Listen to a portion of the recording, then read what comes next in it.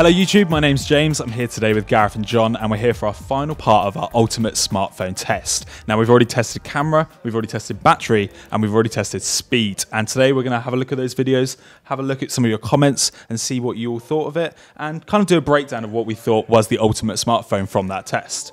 Now, we took the iPhone 6s, the Sony Xperia Z5, the LG G5, the HTC 10, the Huawei P9, and the Samsung Galaxy S7. We tested all 6 of these phones, what we consider to be some of the best phones in the world right now, and we ran through those 3 different tests, so let's start off with speed.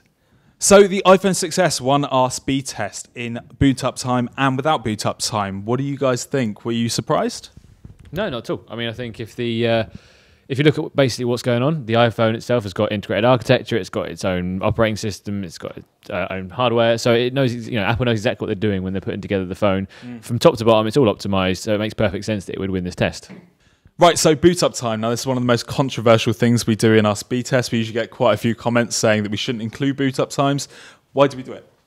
Well, I think it's pretty easy. I mean, I completely understand that people say that there's no point in boot up time, you don't boot up your phones every day. That's true, fine, but we can't test a phone over a whole single day. We can't do it and time it and do every single part and take an aggregate time. It's just not possible. So what we need to do is artificially introduce those parts that force the processors to work hard, show their true colors basically. Because there's times when you'll jump from one up to another to the camera in the day and it won't work, and the next time it will. And we really need to find out exactly how hard these phones work. Booting up a phone from dead means it has to compile all the apps. It has to really work hard to get a connection as fast as possible.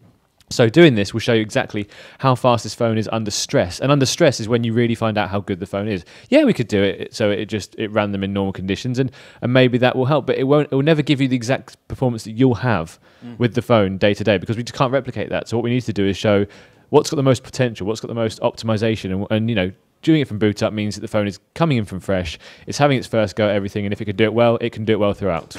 One of the comments from Yogi Mega One True Nyangu said, "Geez, you refresh." Why say the right name? I mean, just go for it, really. He said, "Geez, you refresh Instagram 4 times on the HTC 10. It's very unfair. It should be less than that."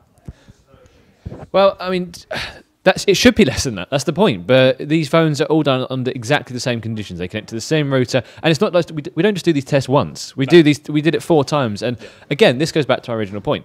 If the phone can't connect to the internet from the off so quickly, it has to wait. It has to wait. We see the same thing with Spotify on certain phones. It just can't, for some reason, the same app, in Android, different phones, it just can't connect as fast as possible. And these are the things that matter, because you know what? With the HTC, that means that sometimes you'll go in and out of internet connection. I can't refresh Instagram. It's a key part of the speed test, because it shows in real terms these are things it struggles with. Maybe it won't happen to you. Maybe you'll go the entire life with never happening. But again, it shows the potential of issues or speed that could happen. So yeah, I completely agree. It's really annoying, and that's why we rerun these tests, to make sure it wasn't just an anomaly, like the internet router dropped that one time, but it happened every time. It's what HTC does, therefore it needs to be optimized and it needs to be shown. That's very important. Definitely. So one of the other things that commenters have addressed is software updates. Now, Mohammed Abrar Hussein Ador, think I got that right, sorry if I didn't, he said, "Please do the speed test again after the HTC is released perfectly. I mean, it's a new phone, so there must be some glitch in the phone. So after it's released perfectly, it will have more software updates." But the thing is, the phone that we ran the speed test on was the phone running final software, a software that you could go out, and if you bought the phone at the time, that's the software you'd get. So it's a fair test, because this isn't pre-production software. This is software which has landed on the phone and they've put into stores that you can buy. So yeah, I think it's a really good point about phones in general. I mean, we love phones. We want them to be as good as they can be, but same with games consoles. I mean, people think, let's just release something and then we'll fix it on the fly. And especially with a phone, when you've got to spend so much money on it, you're thinking, well, first impressions are really important. So if it doesn't go great gun straight away, then it's kind of a dangerous game playing. But again, we played with the HTC software. It doesn't seem to have made a huge amount of difference, but I'll be interested to see what happens with the speed test when it changes, or if it changes. Cool. So this doesn't come down to speed exactly, but we've had a few comments asking why we don't have the Nexus 6P, and some other people have also asked for Windows. So Carcavel A Shock said, "Flagship model Lumia 950 is not here. Windows beats Apple easily." How do you feel? Does it? Yeah. Does Win? I mean, everyone's got their own opinions on phones, and it's great that everyone has their own kind of tribes with different phone manufacturers and operating systems, but there's no point in putting them on the test, because it's not representative. We can only have so many phones in here, and as soon as we put a Windows phone in, everyone's wondering, why haven't you got all these other brilliant phones on the market at the moment? I mean, in terms of the Nexus 6P, John? The Nexus 6P is an interesting one. and it is sort of vying into a phablet sort of territory. And we're gonna do a phablet roundup. We're gonna get all the big phones in and put those all through their places. Mate 8, Nexus 6P, another big phone, 6S Plus maybe. Who knows? Three other big phones. Yeah, we'll probably feature some of them as we come, but yeah, it'll be great. But yeah, so the 6P will be featuring. We're saving it though for our phablets test. And also, there was another point as well, because we did think about, we only have 6 spaces for this, and we thought, well, there's already a Huawei in there because we've got the new P9, and there's a lot of similar software, a lot of similar hardware as well. So it wouldn't have made a lot of sense to have both together, but we really do appreciate that people are so passionate about different ones. One of our staff members has just bought the 6P, and they love it. So it will definitely be in there soon. Which test will stand to be seen. Cool. So let's move on to the battery test. Now, were you surprised by the results here? So the HTC 10 came out on top with 56%, the only one over 50% of its battery left over. The test we ran was a 2-hour web script, kept running through a few of our favourite websites. The Samsung Galaxy S7 came just behind it with 48%, and the iPhone 6S got absolutely rinsed at 22%. Were you surprised? There was some surprising and some non-surprising results in that, let's be honest. We knew from our in-depth review that the S7 battery was good, and the result here has shown it. HTC 10 is one of the real big surprises. It didn't do so well during our long review. We had it for a good 2 weeks, and it would struggle really to sit a whole day on just sort of moderate usage. Yeah. Whereas this is a very specific test though. Yeah, I mean, in terms of, I'd say probably there's a bit harsh in HTC 10. I'd say it struggled to go through the whole day on quite hard usage. It was much better than before. The HTC M9, it would definitely struggle for a whole day on just basically doing nothing.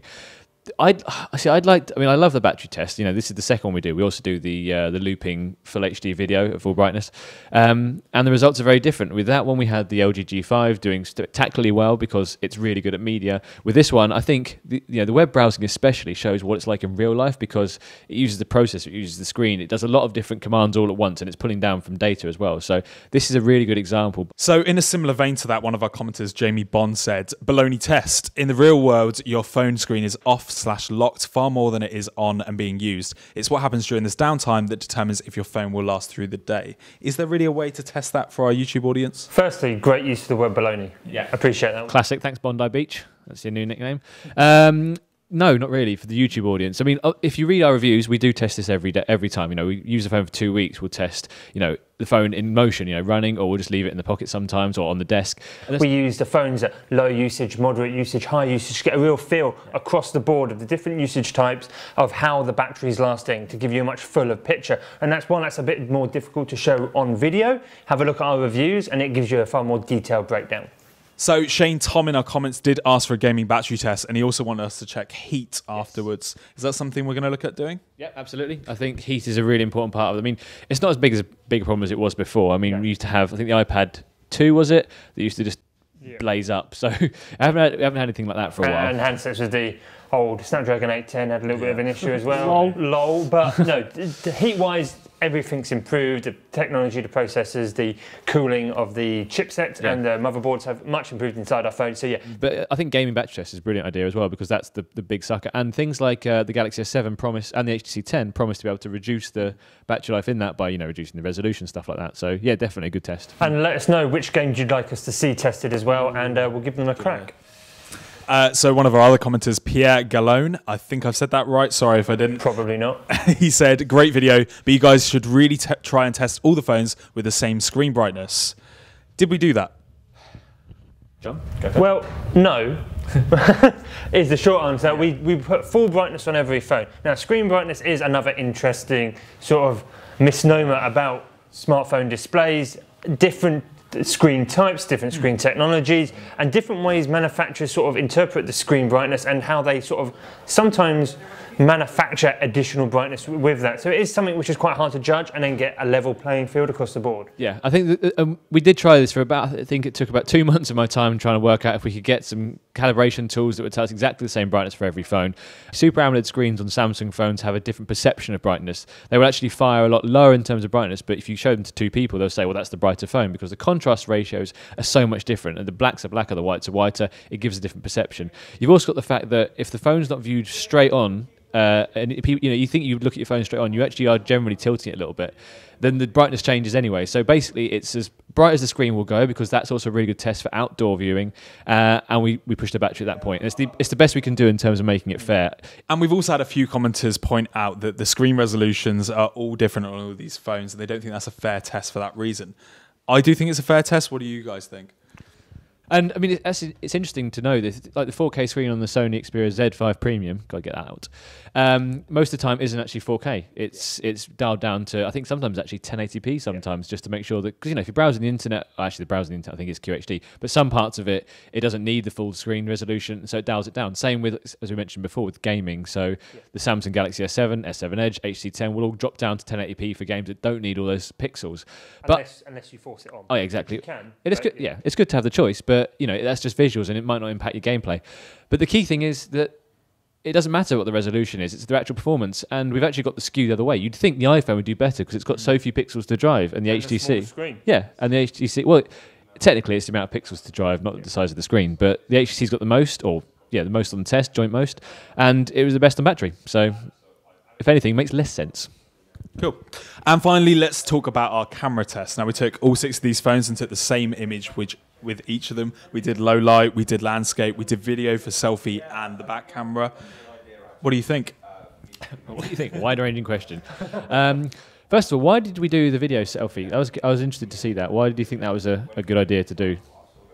Because people use this for Skype, they use it for FaceTime, they use it for that kind of thing. So the thing is with the camera test, this all comes down to personal preference, really, doesn't it? You're going to look at these images, everyone's going to see them a little bit differently. What do you think? What phone do you think came out on top personally? Well, for me, the Galaxy S7, I think, just took it. It wasn't as, if you look at our review, the Galaxy S7 does some really great pictures, and I think overall it's the best camera phone out there. Maybe it's not as natural as some of the phones, but I think it looks really good on the screen, what it takes. In the actual test itself, I don't think the Samsung Galaxy S7 covered itself as much glory as it could have done, which I think is a really good example of, you can put these phones in separate tests, and while I think low light, Samsung definitely did really well. And considering how many phones on the market right now say we're really great at low light, I'm surprised at how bad some of them were in that test. Absolutely. We used auto mode. Some people were like, oh, why aren't you using the pro mode? Right. So there are the pro modes. They're far more in-depth, and actually they're less popular for everyday snappers of phones.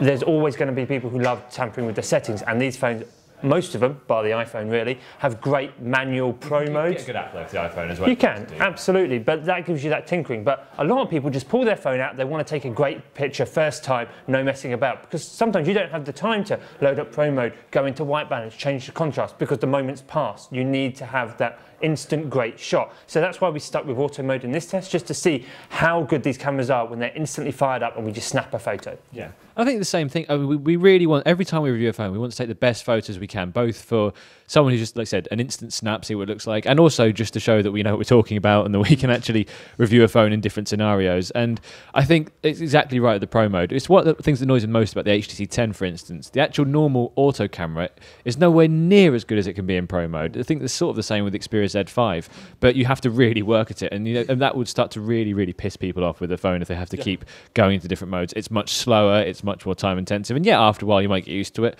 But you're right, the auto mode is the most important thing, which is why I think the Sony Xperia Z5 is so disappointing on this test.